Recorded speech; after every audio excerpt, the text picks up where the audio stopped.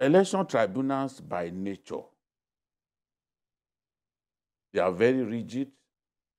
You cannot do any amendments at this stage. Whatever you did not canvass in the lower court, whatever evidence you did not plead in the lower court, you can't bring it forward. I don't know why lawyers are misleading Atiku in this manner.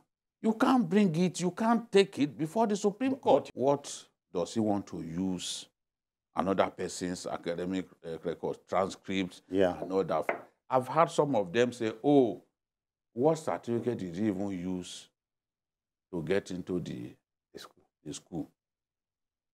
In the US,